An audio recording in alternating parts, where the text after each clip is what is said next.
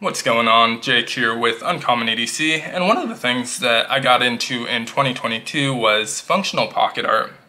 And one of the brands that really was into is JRW Gear. So this video is kind of based on that. I'm going to touch on a bunch of these products really quickly, talk about the costs and kind of the function, but really just kind of wanted to spotlight a brand that I'm into that most of these items I don't make separate videos on. I did make one on the bench blade recently, so not going to talk a lot about that, but for the most part I'm just kind of ordering these. You'll see them show up in a pouch video, that sort of thing, and then don't really talk about them in video. So really just wanted to put a spotlight on this. I'll try to do more stuff like this if I have a decent collection of gear that's not going to get a video.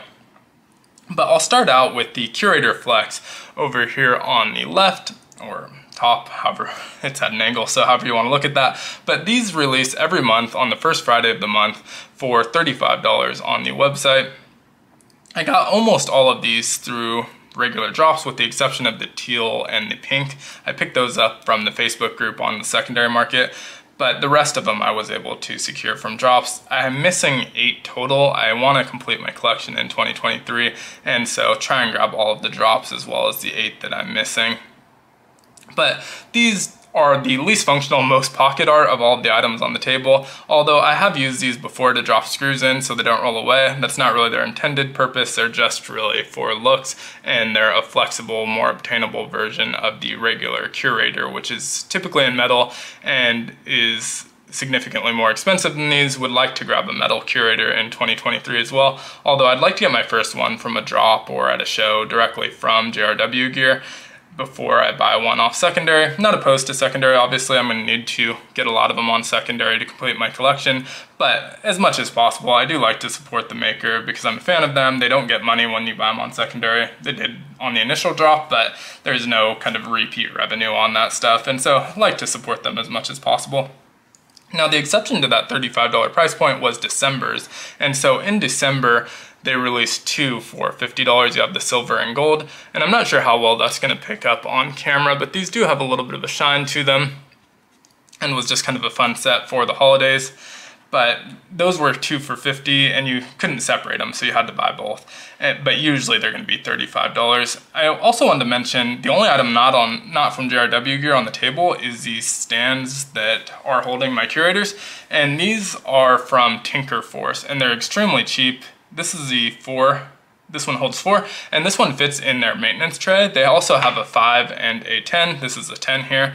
You can get them for super cheap. Choose your color. There's probably like 15 different colors you can choose from, and they'll 3D print them to order. And so definitely going to be needing another one soon. Obviously both of these are almost full, but you can get those from Tinker Force, and I'll link to both Tinker Force and JRW Gear in the description. Neither are affiliate links, just companies that I like. Now, next up is why these aren't really super functional, because the one function that I used them for is what these were released for, and these are the Flex Tray Minis. You can get these for 20 bucks. These ones are almost always available. The Flexes sell out relatively quickly. The December ones lasted a little bit, but they're also sold out. But these ones are readily available. I have 3 of the 4 colors. The other color is gonna be this gray color. And these are really meant to hold your screws, washers, that sort of thing, and keep them from rolling away. But they also fit the Curator Flex or the regular size metal Curator. So if you wanted to protect them, you can put them inside of this little sleeve and it'll keep them protected. That's more for the metal in terms of protection. It also adds just kind of a contrasting color if you want to do that. You can put them either direction, pyramid side down or up, and they'll store in there in the pouch. So pretty easy to carry both of these at the same time.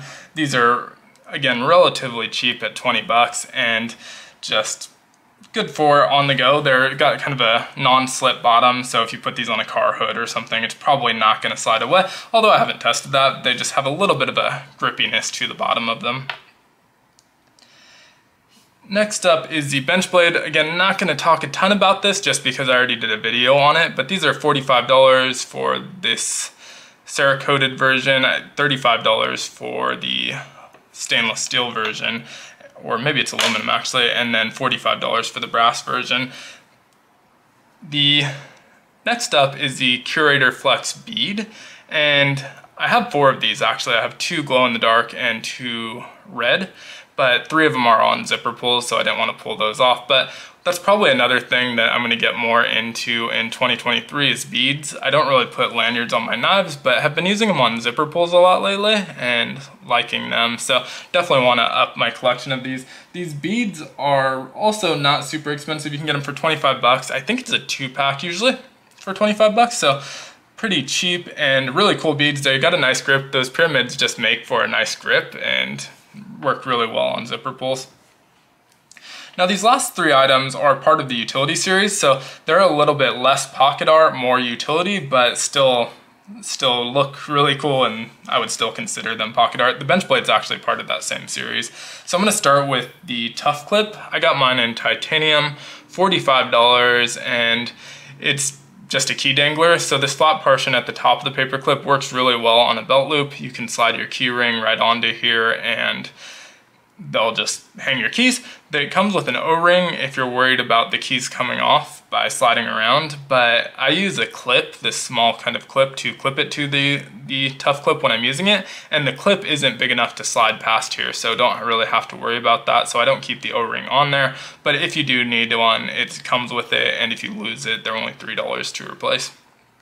There's a thinner version of this, the Cash Clip, and same exact design, but a little bit thinner and has a money sign at the top. But that one's designed as a money clip, can hold about 16 bills, and really good if you carry a lot of cash. I'm not someone who carries a lot of cash, so don't really need that one, but this one works really well as a key dangler. There's also a brass version available for $35. Next up is the Cheat Sheet Mini. And this is a version of the Cheat Sheet Pro, just kind of a miniaturized version of it. Again, I got it in titanium for $45, but they're also available in brass for $35. And the purpose of this is the same as the Flex Tray Minis. These you can set down on a flat surface and it will keep your screws from rolling away, so you can just drop them in there. It's going to keep them from rolling away. There's a couple holes along the side if you have different size screws, maybe a pocket clip screw up here and the body screws in the square. It can separate them if you need to. And this can also just sit on your key ring, which is super convenient, although I don't carry it that way because if you put it on your key ring, that means that you have to remove it before it will be able to lay flat on a surface. So I'll typically just throw this in a soft wallet or a pouch, something like that, and it's really compact, out of the way, and you don't even notice it's there. It also has some measurement tools on it, but I've never gotten any use out of it. On the left-hand side, you have an 1.5-inch long ruler, and on the right, you have 1 single centimeter underneath this Stay Tough graphic. So I don't get use out of it, but if you do need to measure something pretty small really quickly, it's there. So an extra function at least. And then the item that kind of inspired this video, I picked this up, wanted to make a video about it, knew the video was going to be pretty short because it is a fork. There's not a ton to talk about, but wanted to make a video on it, so thought I'd kind of gather everything together, show it all off at once. And this is the meat tool. This one's only available in titanium, but it's food grade titanium, $45. And it's called the meat tool because you're not really going to want to eat salad or pasta with it because the tines on this are extremely sharp. And so it's perfect for stabbing into tough meat and cutting meat and just holding things in place. But if you're eating something softer, it's sharp enough that if you stab yourself too hard, it will draw blood. And so probably don't want to use it for that kind of eating, but yeah, you definitely can if you're willing to risk it. It is titanium and it's relatively small. That was something that surprised me based on pictures to in real life, is just how small it is. 4.7 inches long, so it has some nice length to it, and about 1 inch wide at 0.99 inches. It's really thin though. It's only 0.06 inches thick and weighs in at 1.2 ounces. It's obviously functional as a fork, looks really good as well. You have the JRW on the back and the tough guy dressed as a chef. He's got the chef hat on and a fork and knife on the front. And this is based on the Champ fixed blade. So the silhouette's going to be exactly the same as a fixed blade. That's another item that I really like to pick up in 2023 if I can find it at a reasonable cost or it re-releases, is the Champ fixed blade to go with it, because I think it would be pretty cool to have the set. But just a fun item, not something you normally think of in terms of pocket art is forks, but this one's really cool. Has a lot of options for grip. When you're using it, you can carry it, and this little hole just adds a little bit of extra grippiness to it. And there's also cutouts on the side, so you can use that for some extra grippiness. The triangle on the back is nice if you just want to hang it up somewhere. And overall, just a really, really cool and unique item that there's not a lot of, like I said, not a lot of pocket art companies out there that are making forks. So a lot of items that I want to add from JRW Gear in 2023. I already mentioned the flexes. I want to get a metal curator, the Champ fixed blade, and then lastly was an item that just released, the Judge. I want to get one in brass. I was there for the drop. I tried to add the slip as well and then ended up getting cart snipes, so should have ordered them in 2 separate orders. It went really quick, but it's just a spinner, decision maker / bottle opener. Really would like to grab one of those as well in 2023. But otherwise, let me know what you think of these items down in the comments below, and what other companies you're picking up these kind of functional pocket art from. It's something that I've been getting more and more into. There's a couple companies I follow. A lot of them I just have 1 or 2 items. JRW Gear is one that really just speaks to me, I guess, design-wise. And it's also pretty cheap, with the exception of the curator. The curator is going to be pretty pricey, but everything on the table here is under $50. Well, obviously per item, not combined, but each item is under $50, so nothing that's super out there in terms of pocket art, and it just looks really cool for that price. And so, big fan of JRW Gear. I'll link to the website in the comments, but if you want to know about drops, definitely follow them either on Instagram or join the Facebook group. Most of the items here are relatively in stock. I think minus the flex and the beads. Those sell out relatively quickly, but there's different versions of most of these. I think the meat tool finally sold out as well, but imagine that's going to be back in stock. And I also think you can get it as part of the utility gift set. If you don't have any of these items yet, or you're giving it as a gift, there's kind of bundles that have a bunch of the items in there. So there's 2 different ones, one based around the fork, one based around the bench blade. And so if you really want them and don't mind buying all of the items as a bundle, those are still available as well. But again, let me know what you think. Be sure to like, comment, subscribe, and hit the notification button. And as always, I hope you have a great one. Take care.